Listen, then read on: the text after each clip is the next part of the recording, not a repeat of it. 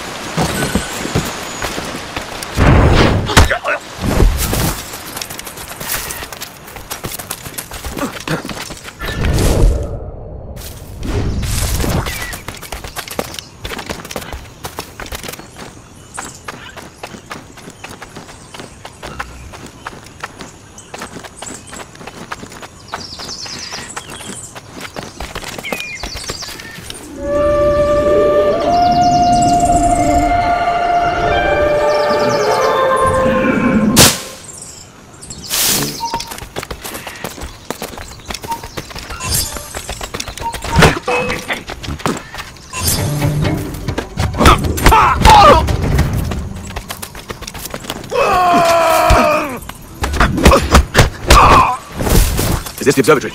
All this?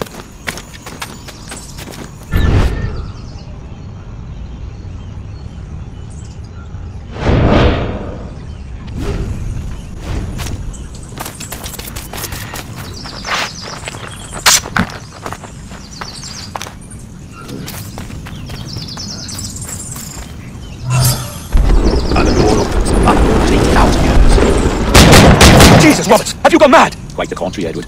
These wags would have gone mad at seeing what lies beyond this gate. But you, I suspect you're made of sterner stuff. Now, pick up that chest and carry it hither.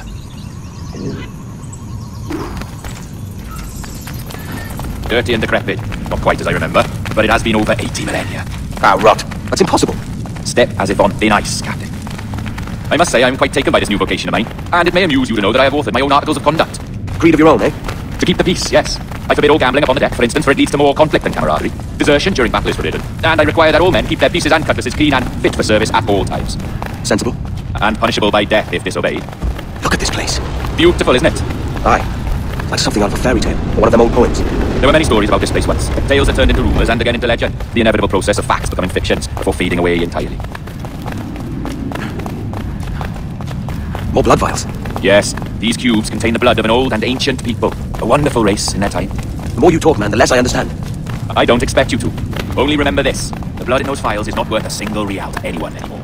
It may be again one day, but not in this epoch. Here we are. Place the chest just... What's that noise?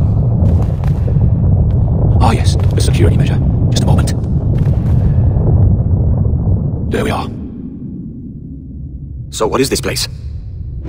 Think of it as a large spyglass, such as we sailors carry. A device capable of seeing great distances. This is bloody witchcraft. No, this is Mr. Jack Rackham, somewhere in the world at this moment. NASA. This is happening right now. We're seeing through his eyes. Aye. I don't know, Jim. I haven't the faintest idea how to pilot a ship. That ain't work a woman does. Gosh, I've seen a score of ladies who can reef the sail and spin a capstan. And would you teach me to fight? With a cutlass like? And maybe handle a pistol? All that and more. But you have to want it and work for it. There's no stumbling into true success. Hey, lad, that's my lass you're making love to. You lay off, or I'll catch ya. Up your ass, Rackham. Lad's the last thing you should be calling me. Oh, is that right, is it? Lad?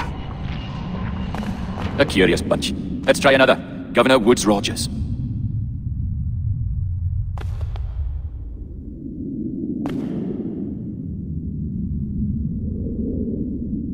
You have a bold idea, but I must think it carefully through. A simple pledge of loyalty is all you need to suggest to the House of Commons. An oath, a gesture, and a simple ceremonial dram of blood taken from the finger. That's all. The ministers may give me trouble, but it should be easy enough to convince the House of Lords. They do adore an excess of pomp and circumstance. Exactly. Tell them it's a show of fealty to the king against those revolting Jacobites. Yes, indeed. Oh, these Templars. The crucial detail is the blood. You must get a sample from each man. We want to be ready when we find the observatory. Agreed. A precious tool, you see. Sorcery, that's what it is. Not so! Every mechanism that gives this device its light is a true and physical thing.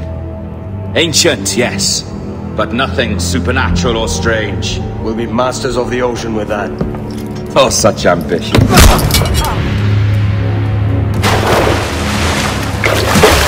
There is nothing in my code about loyalty, boy.